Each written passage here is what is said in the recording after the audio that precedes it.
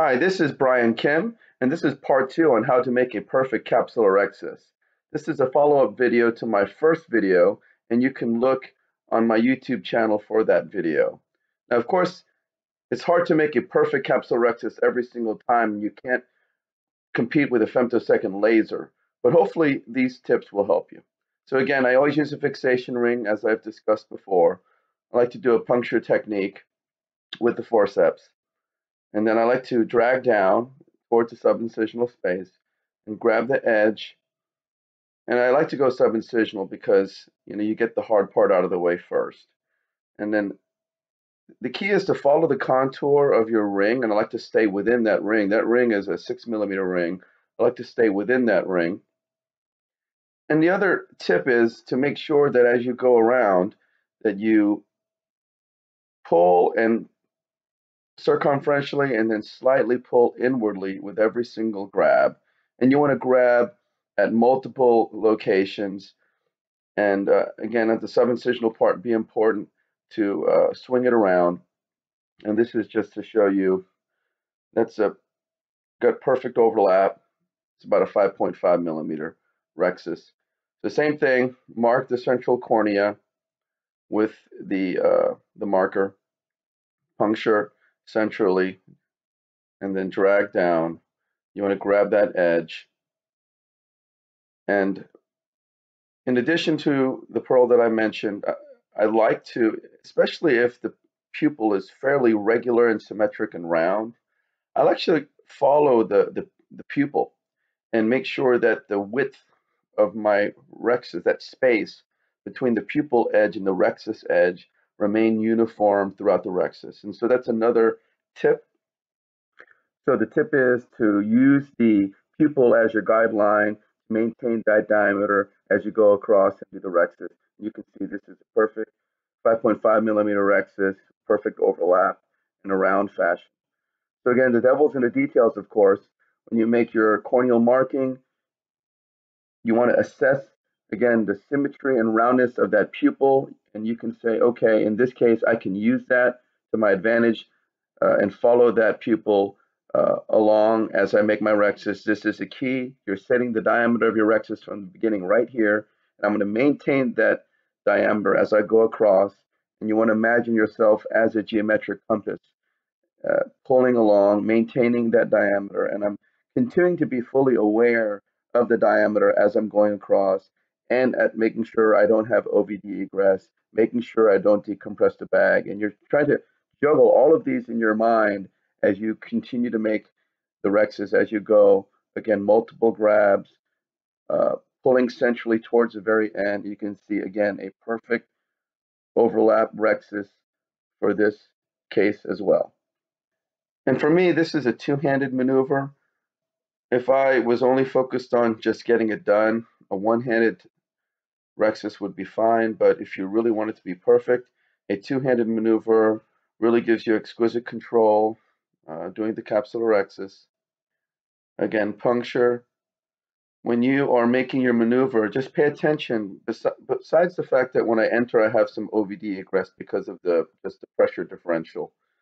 There really isn't much OVD egress, and that's because I'm not lifting or pushing down on the wound during the maneuver. So here you see I'm slightly kind of tilting my wrist in order to be able to get that sideways motion, and then I'm more planar, and I'm just rotating and pivoting the forceps within the incision.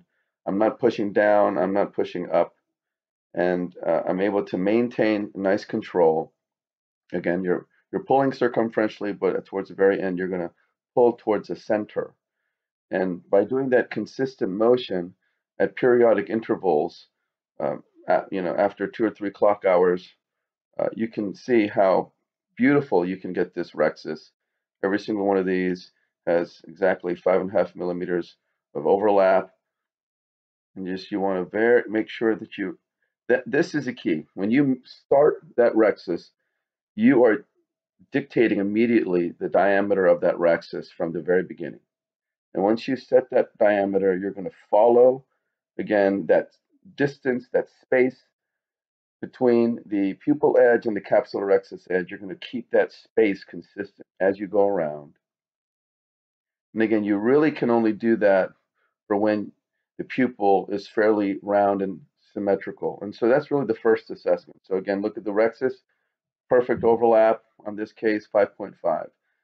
Again, another beautifully round pupil, symmetric. So I can use that as a landmark when I begin my capsulorhexis. You can already see that the pupil is very large. And because it's large, you can already kind of get an idea of what the diameter of the rhexis should be based upon your marking. So all of these are clues even before you start the capsulorhexis. So I puncture, go pull down, grab, and again, you see I'm setting the diameter of the capsulorhexis from the very beginning. You're pulling circumferentially, and then you're pulling towards the middle just gently as you go, just very gently.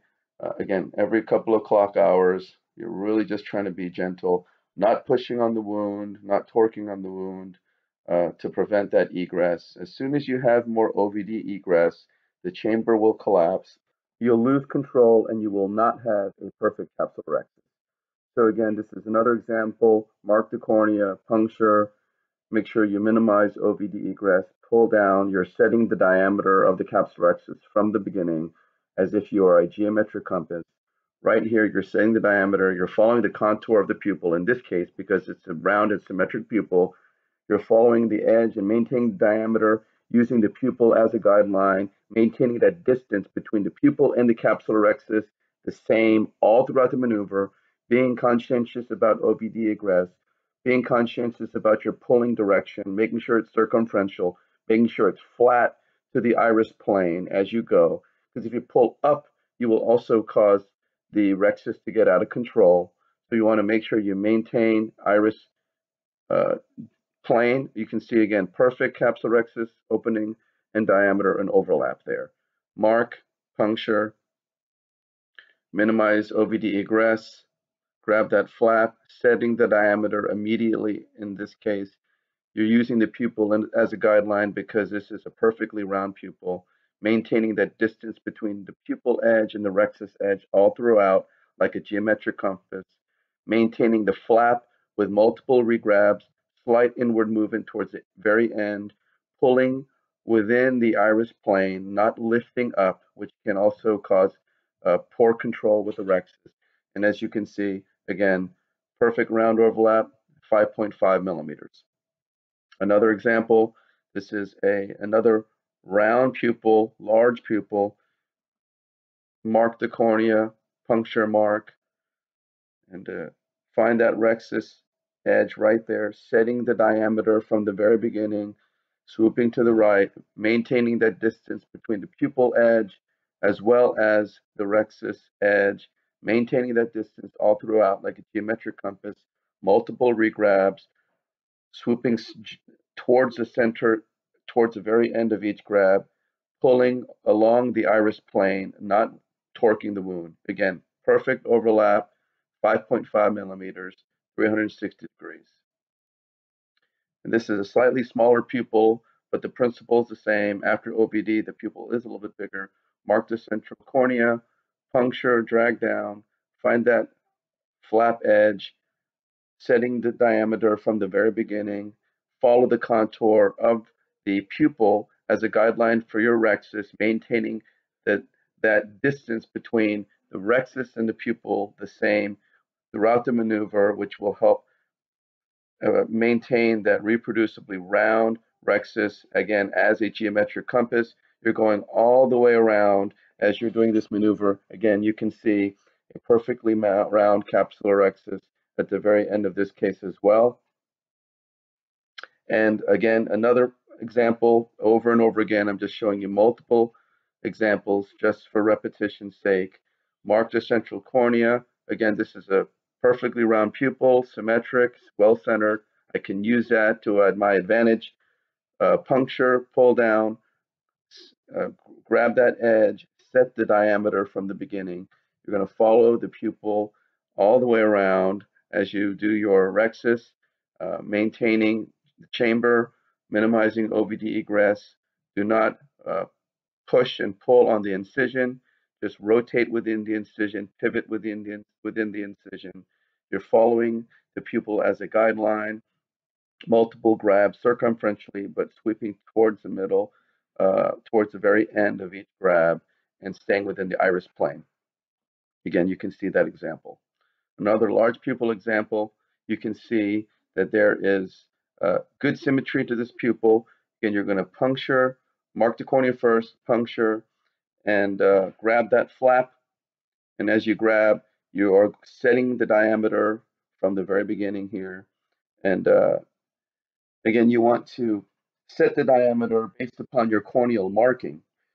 But once you set the diameter with your corneal marking, you can use the pupil edge to maintain that distance from your rhexis edge. So again, if I didn't make that clear, you are setting the diameter because of your corneal marking, because the corneal marking will help you assess and set the diameter. The pupil edge helps you maintain that distance like a geometric compass. So you can see again, perfect overlap on this case, just the same. Again, perfectly round, large pupil, mark the central cornea. I can use that pupil to my advantage. First, I'm going to puncture, I'm going to set the diameter based upon my corneal marking, making sure I'm within the corneal marking, which helps me to know that it's going to be 5.5. Once I've set the corneal diameter with the corneal marking, then I'm going to use the pupil to my advantage. The pupil edge, I'm following that and maintaining that distance between the pupil edge and the rhexis edge as I go across, and I'm multiple pulls circumferentially, but towards the middle, towards the end of each pull, and again, pulling within the iris plane. You can see this is a perfectly round rhexis. Now, this is a small pupil example. In this case, you can't use the pupil as your guideline, and you do have to rely upon your corneal marking for your guideline because the pupil is not perfectly round. And so, again, puncture, pull down, I'm going across. I have to go underneath the iris here to get to that corneal mark. And it's not obvious here on the video, but I want to assure you I'm following that corneal mark under the iris on that right side of the rhexis. And as I emerge on the left side, you can see I'm going to be within the pupillary edge because I am following that corneal mark. And so in these cases where the pupils are small or asymmetric, you have to use a corneal marking as your guideline and not the pupil. Again, this is a little bit of an irregular pupil, kind of an ovalish pupil. I'm going to use my corneal marking to set the diameter. But again, unlike the cases where I have a perfectly round and symmetric pupil, I will not use the pupil as my guideline. I'll abandon the pupil as my guideline, and I will use the corneal marking as my guideline as I go throughout. So as you can see, I'm going around and I'm using the corneal mark. I'm trying to stay within the diameter of the corneal mark as I go around. And as I do so, again, you can see I'm not following the shape of the ovalish pupil in this case.